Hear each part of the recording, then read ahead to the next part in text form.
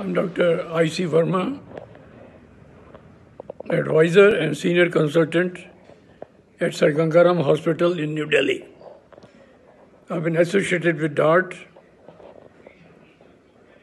for many years now. I'm really very impressed at the dedication and the expertise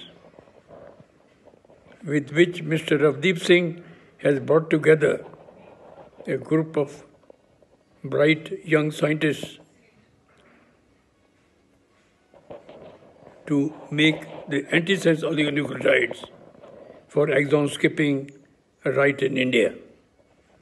And that too at a price much cheaper, almost 7 to 8 times cheaper than what's available from the West.